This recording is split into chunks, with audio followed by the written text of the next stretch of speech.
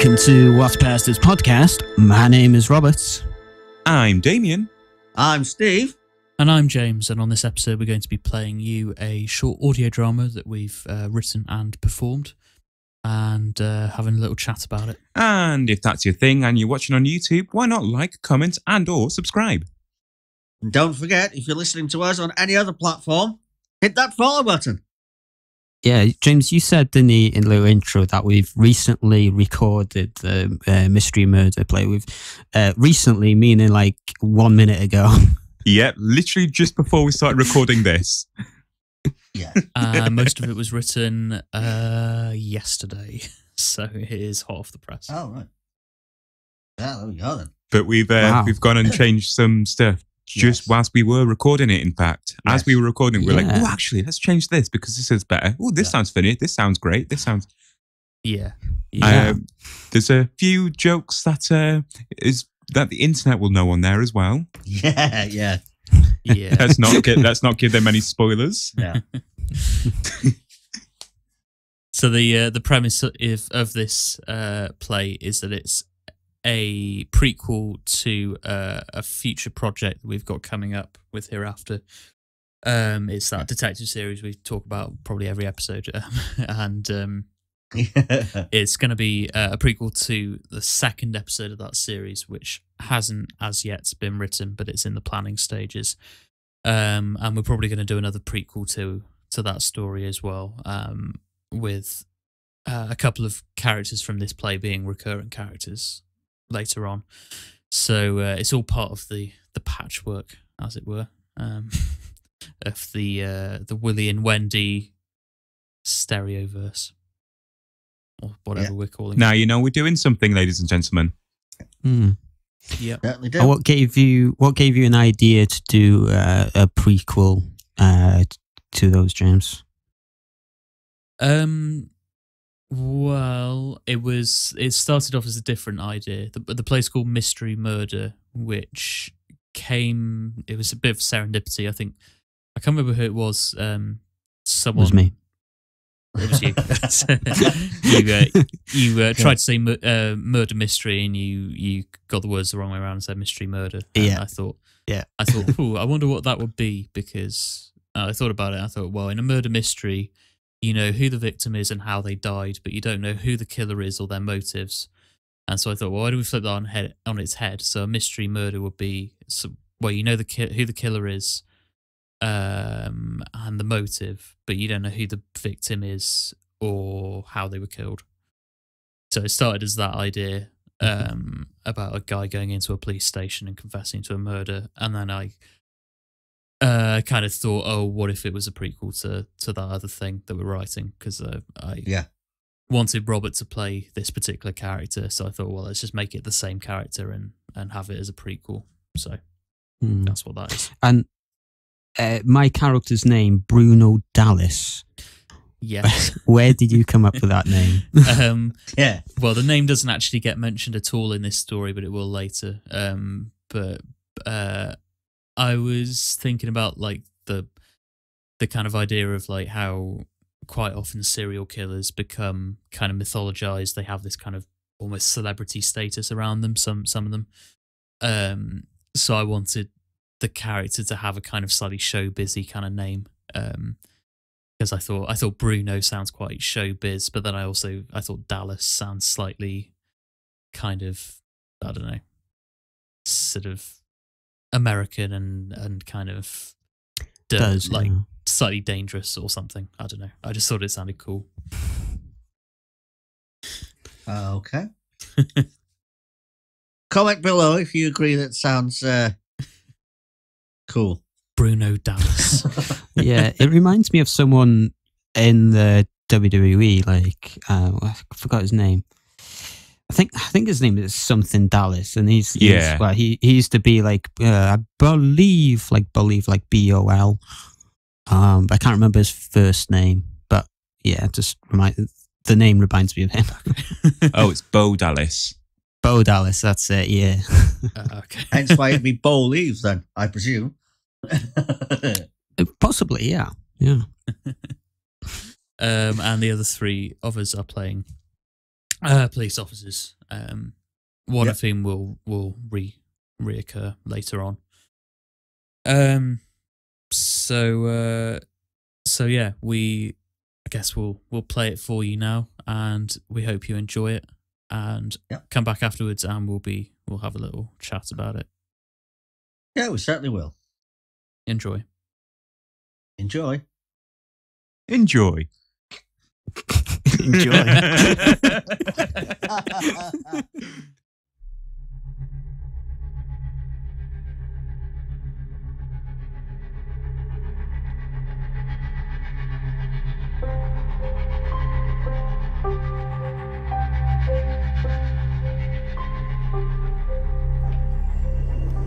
Hello. What's all this then? Evening, sir. Evening, Tony. Harold. What time do you call this? Sorry, lads. Got caught up in some paperwork regarding the Hobson case. Is this going to court? Yes, finally. What do you reckon, Skipper? He'll get off. You think? Juries don't go for that kind of thing anymore. Not enough hard proof. Too much circumstance. Plus, the boy's got a good personality. I don't think they'll bite. Shame. Busy night? Nah, not really. Couple of drunks down the Cock and Bull, a parking offence, and some yobs getting into a fight at the bus stop on Coventry Road. Oh, and an old lady who thought her purse had been stolen. Was it in her pocket? It was buried at the bottom of a handbag. Half of the course. Duller than watching paint dry. You just wait till you've had a few bad nights. Then you'll be glad of an old lady and a missing purse. CSI Miami, this is not. Is that why you joined the force? I suppose it was Dixon of Dock Green back in your day. I'm not quite that old, thank you, Tony. I must admit it was a factor, sir. Right. Well, I plan to sit here and read the Herald until the sun comes up. Thanks for waiting, Harold. No worries. I'll just go grab my stuff. What do you reckon, Tone? What, him? He's alright. Bit cocky for his age. But there's worse people to be on with. We were all like that once. You'll grow into it. How's the missus? Oh, she's taken up pottery. The mantelpiece is rapidly collecting lots of useless little pot things. Don't be surprised if you get some from us for Christmas. Then you'd have to do me for possession, eh? Aye, very good. Good evening, sir.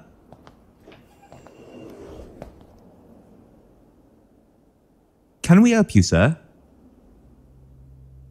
Sir? I'd like to speak to an officer of the law. You're talking to two of them, sir. How can we help? I'd like to speak to an officer of the law.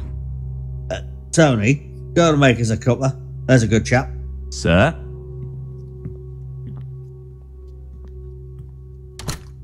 Just you and me now, sir. How can I help? I'm afraid I've become a criminal, officer. Really, sir? And what kind of criminal have you become? A murderer, sir. That's a very serious claim, Mr. What a vacuous thing to say. I'm sorry? Of course it's serious. We both know that murder is a serious crime. So why bother saying it? Very well, sir. Seeing as you're well aware of the severity of your alleged crime, perhaps you'd like to tell me who you've murdered. And now you're making unreasonable assumptions, officer. Do you really expect me to know the identity of my victim? Well, 80% of murder victims know their killers. Reasonable assumption to make. Now, clearly, yours falls into the 20% category. Clearly. What's your name? Why did you do it? Okay, where did you do it? Where's the body? Now you're asking the right questions. I'll take you. Hang on. What's going on? You're under arrest on suspicion of murder. You do not have to say anything, but it may harm your defence if you do not mention when questioned something which you later rely on in court. Anything you do say may be given in evidence. Murder? Harold, how do you fancy a bit of overtime?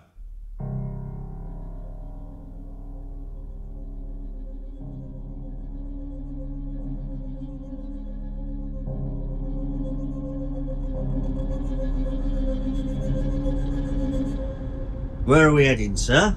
Just keep driving. You're doing the right thing by confessing, you know.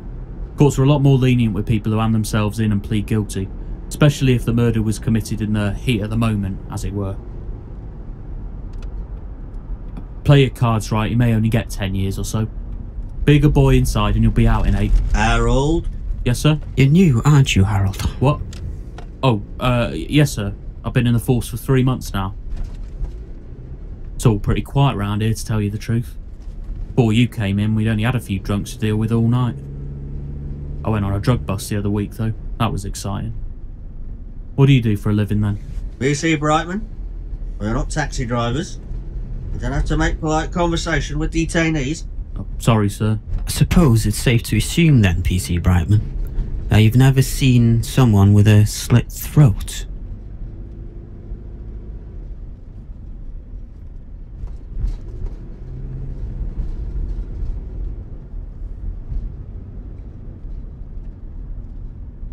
If we drive any further, we'll be in Leicestershire. Take the next left.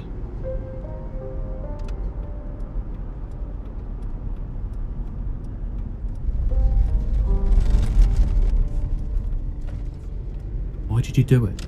Harold?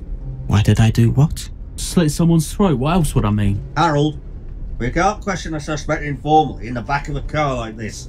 You know the rules, and so do I. I'm not questioning him, sir. I just want to know how someone could do something like that. I'm curious, that's all. Like, what snaps inside you for you to do something like that? What's going through your head? How do you justify it to yourself? That's enough, Harold. You've been watching too much television, PC Brightman. You see a documentary about a serial killer and spend the next week pondering the dualities of human nature, grappling with the concept of evil, the juxtaposition of banality and brutality, nature versus nurture. You come to some cynical conclusions. You say that anyone could be an inhuman monster if placed under just the right set of specific circumstances. Yet deep down, you don't believe that you yourself could ever commit such a heinous act. So, you read the stories, look at the mugshots and the grainy old pictures of smiling innocent victims, and try to imagine this person raping, torturing, slaughtering that person. And think about how they didn't know how that photo would be seen in years to come. Take the next right. So you think, if you could only take a glance into the mind of a murderer, you might just come to some kind of understanding. Am I right? Park up here on the left, officer.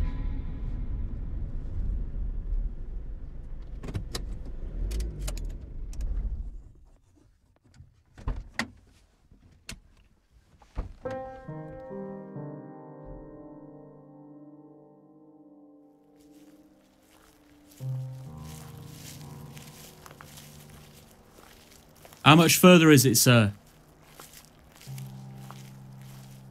When he's located the body, we'll cuff him and call an ambulance to come and collect it. Okay. You think he'll try anything? Nah, he handed himself in. He's under arrest.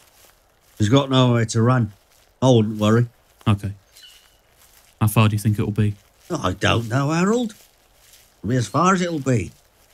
Something's not right here, Skipper. I don't like it. I don't like it at all. Shh, Harold, it's fine. As he said, you've been watching too much TV. What if he left the murder weapon by the body? He could still be dangerous. Well, I suppose there's no harm in being on the safe side. Sir, wait there, please. Sir, wait there. It's over here. Wait there, please. It's in this ditch. I can see it, sir. Red puffer jacket poking out from behind the rocks. Sir, wait there. Stand back from the body. Stay there, Harold. Be careful, sir. Sir? Stand back, both of you. May I remind you, sir, that you are under arrest. Thank you, officer. I'd almost forgotten. Right! I said stand back, Brightman. Are you deaf as well as stupid? You've killed him, you bastard! It's okay, PC Brightman. You'll be over it soon. Are you gonna kill me? Yes. Why? Come here. Oh, what? You'll shoot me? Come here. Why are you doing this? That's not even a body, is it? You weren't even a murderer. I am now. Stand back. Please, sir, I'll do whatever you want. You will indeed. On your knees. Good boy. Why? Why are you doing this? You're asking the wrong questions, PC Brightman. Who are you? Try again. Please don't kill me. That's not a question. Harold? Harold? A shame.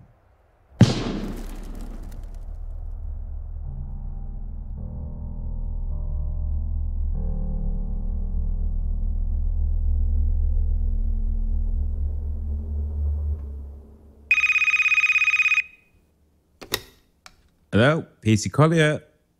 Good evening, PC Collier. I just wanted to inform you that I've deposited your station's car in a lay-by on the A508 between Kelmarsh and Great Oxeter. Who's this? How did you get this number? I'm calling from the car radio, you moron. Hello? Hello?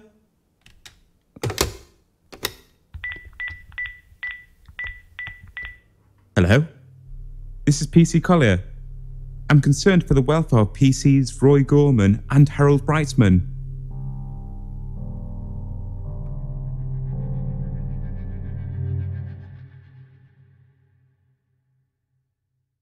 Well, we hope you enjoyed that, ladies and gentlemen. Comment below what you think of the play you just heard. Yeah, we hope you enjoyed that. There you go. That was Mystery Murder. We hope you enjoyed it. I think they enjoyed it. I hope so. Smash that like button if you enjoyed it. So yeah, there we go. Rob, how did you feel about playing a murderer? Well, it's in acting, I think it's important to take on a variety of different characters, because that's what acting is all about. Trying new things and playing characters that's so far from yourself. And this was like my first time playing like a bad villain type character, and I enjoyed the challenge. It's I think mostly some people think that it's just easy to play either a good character or a bad one. I think possibly it's just easy, but it's actually kind of difficult to, especially in an audio play, to sort of come across as if you're like an evil person. So I hope I portrayed that well. But yeah, it was first time doing it. I always try to take on new roles, and hopefully I can do more evil characters in the future. So yeah, I liked it. Yeah. I'd kind of describe your character as a very sociopathic person. Yeah. I think so, yeah. Yes. I think so. Because you don't care for anyone's feelings. You don't care for the person.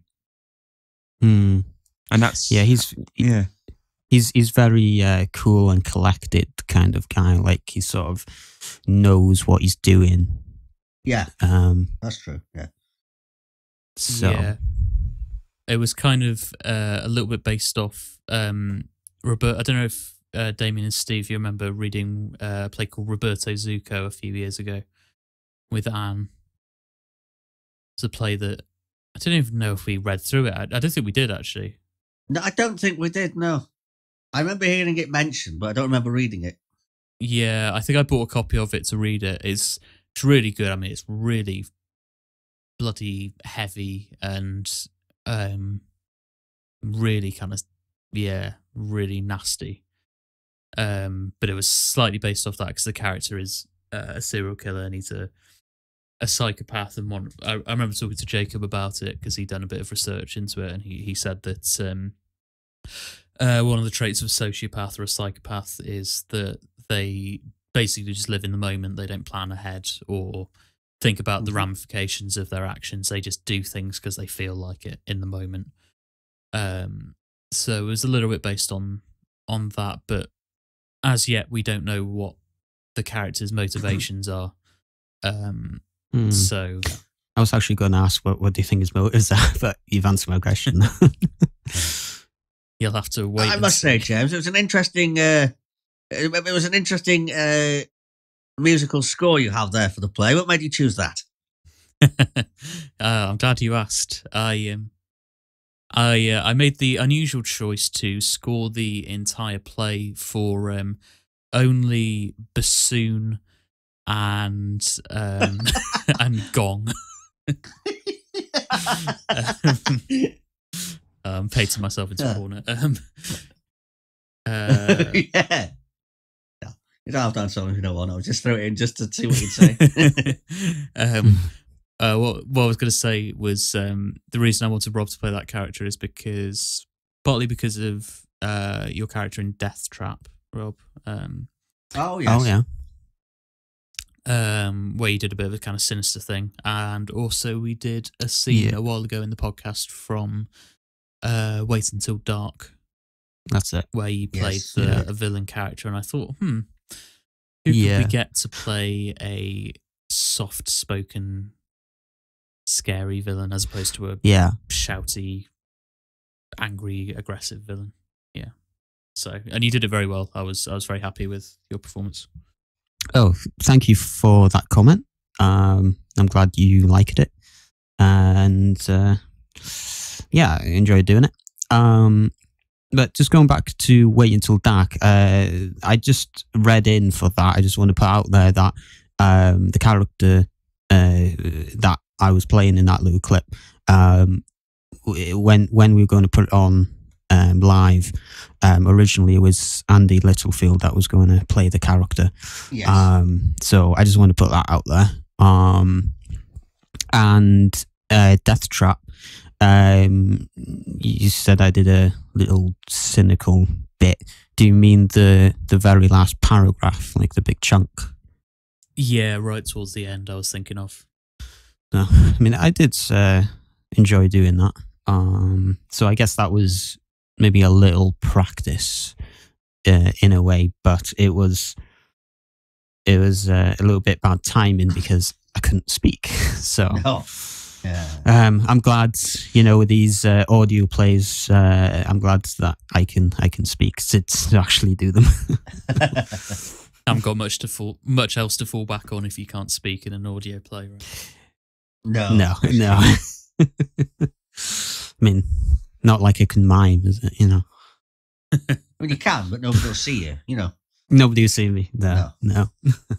Well, there's actually quite a lot of pauses in this script. There's quite a lot of like pauses and silences. It's a bit sort of pintery, and I think it's quite interesting having pauses and stuff like that in audio plays, because like it's almost kind of slightly jarring when nothing happens, and it's only when the next line is delivered, like there's a bit of tension when the next line is delivered, you kind of understand or like visualize why there was a silence, kind of thing. Yeah, because as I mentioned, it was my first time playing like an evil character. I wasn't sure how I was going to play it, but you did help, James, when you said at the beginning like what you imagine the character to be like, and that did help. So I kind of took a little bit, I don't know if inspiration is the right word, but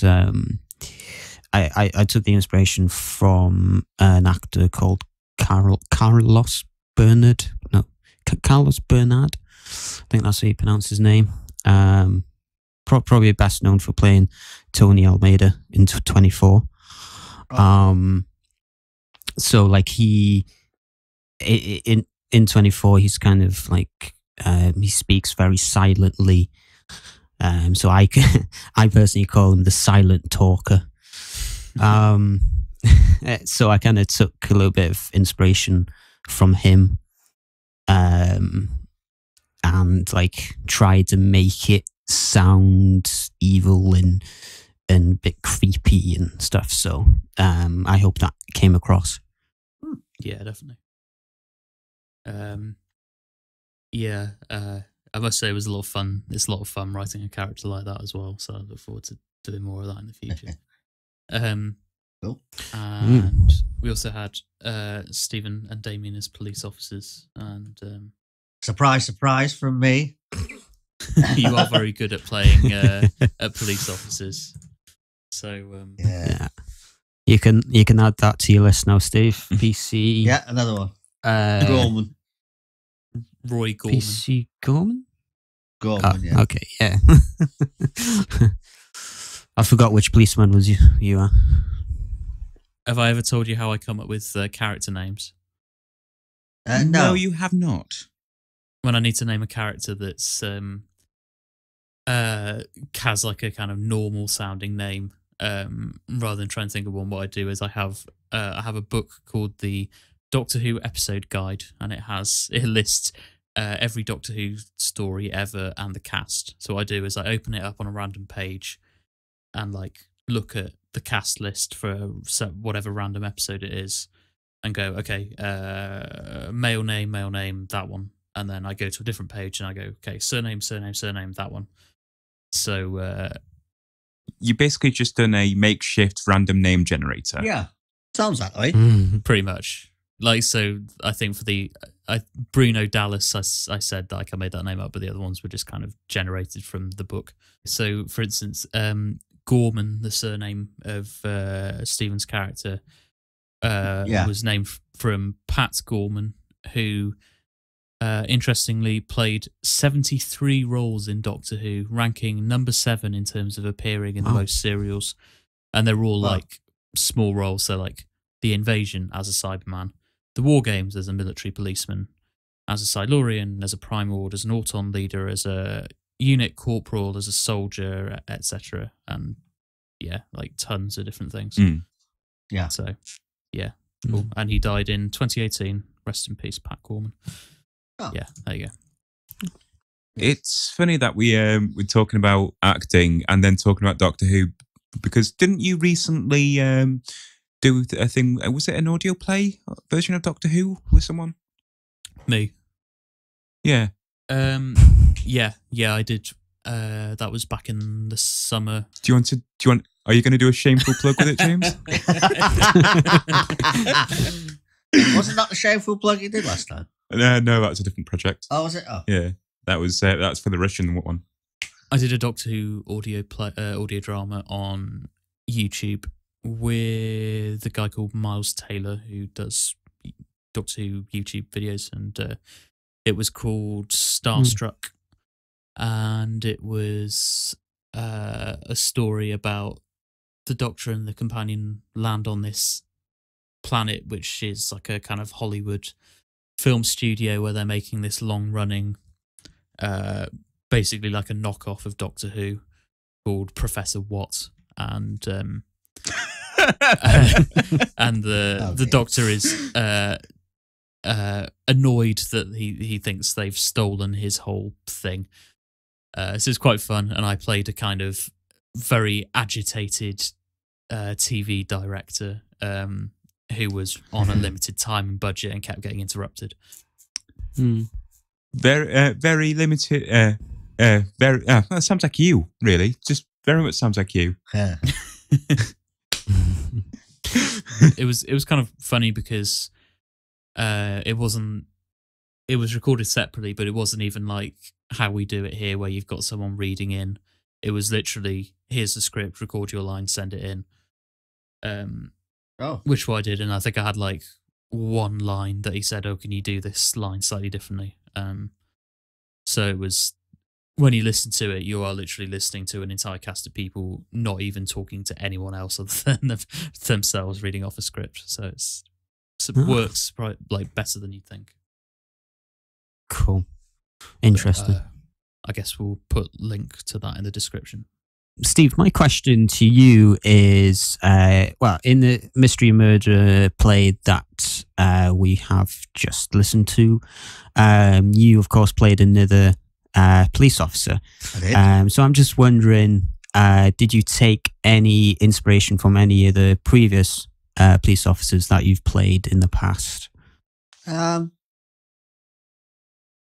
not really. It was just another policeman for the repertoire, really. Yeah. Another one added to the list. Yeah, I just sort of played him as a typical policeman. Or that was what I attempted to do, you know.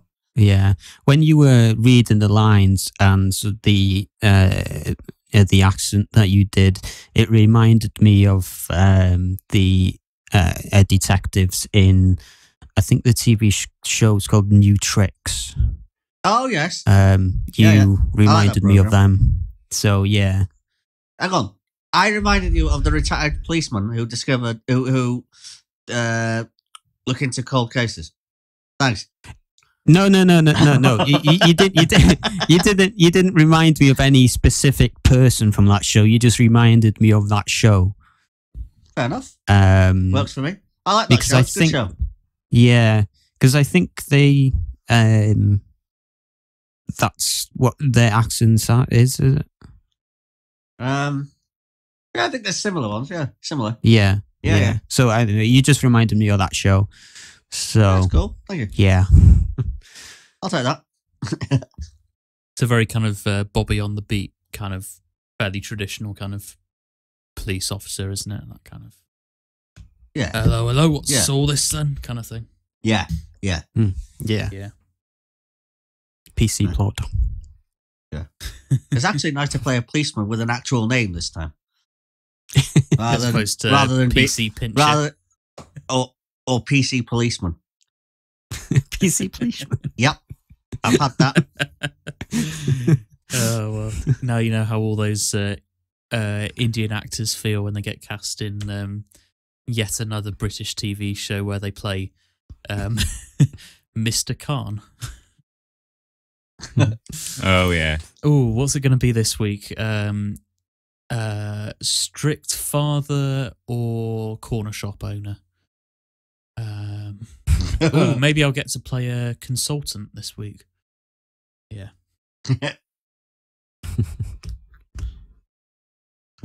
Anyway, shall we do the quiz? Yeah. Yes.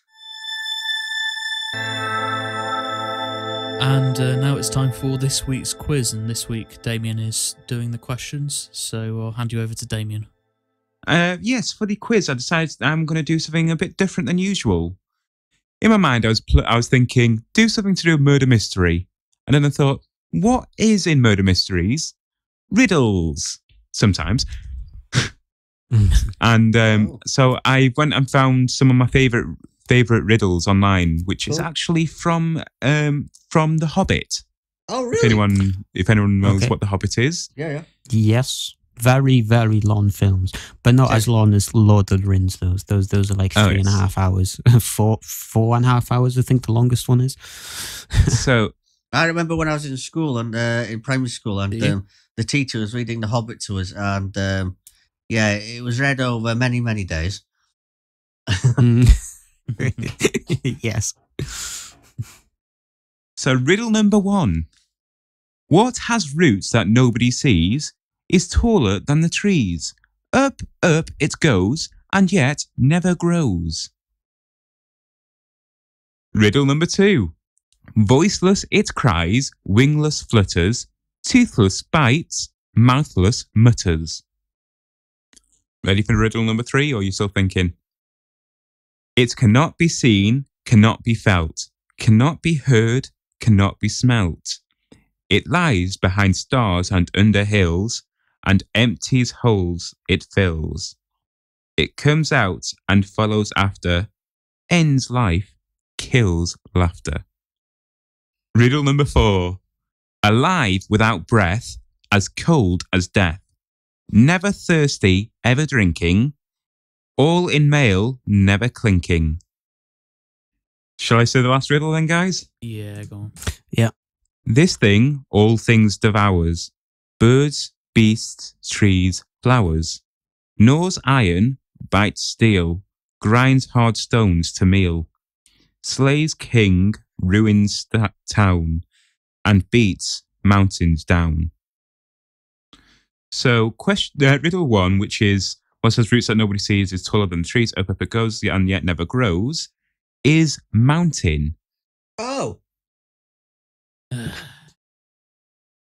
I didn't get that one. Voiceless it cries, wingless flutters, teethless bites, mouthless mutters. I'd say that one is the hardest one, to be fair, and that is wind. Yeah, I didn't get that one either.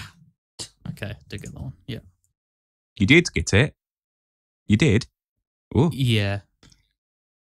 You didn't sound too sure then, James. Are you cheating?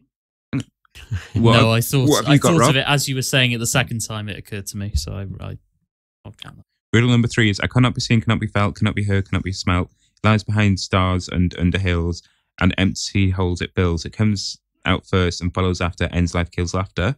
And that is dark or darkness. I put darkness. Yeah, darkness, that would be all right. Yay! Yeah. Riddle number 4, alive without breath, as cold as death, never thirsty, ever drinking, all in male, never clinking, is fish. Oh. Never thirsty, always drinking. Of course it is. Crap. And the last riddle is, this thing all things devours, birds, beasts, trees, flowers, gnaws iron, bites steel, grinds hard stones to meal, slays king, ruins town, and beats mountain down, is time. Yeah. Oh. I didn't get that one. So, rally up your points, and I think I know who's the big loser. Rally up your points. Rally up your points. Rally them all together. I just realised as well. All right, what's everyone's points then? I got 2. Rob? No, Steve, you go first. I insist you go first. I only got 1. I am surprised. Like, I'm very surprised at myself here, but I got the grand total of 0. And so you know what that means, boys and girls. I'm just going to say it myself. Once again, I am this episode's big loser. But one day, guys, I will surprise you. And one of these quizzes, I'm going to get more marks than any of you. You just wait. You just wait. The day is coming. Yeah. Bing bong. And that sound means that it is once again the end of the episode. As always, we hope you enjoy. If you did, then you know what to do. Please hit that like button, subscribe to the channel, and comment down below telling us what you think and your thoughts on the Mystery Murder audio play. And if you are listening on any other platform, then please hit that follow button. And as always, this podcast is available on most streaming platforms. Why not check us out on the What's Past Is podcast anchor page? And don't forget to check out the links in the description for our other channels and websites. And on that note, it's bye from me. It's a Toodle Pipperino from me. And it's a ta-ta from me. And to play us out, here's a piece of music that I wrote for an Anvil murder mystery a few years ago. It was set in the 20s and it was a Charleston. So here it is. It's called Charleston. And it's a big toodly pip pip pip from me. Until next time. Goodbye.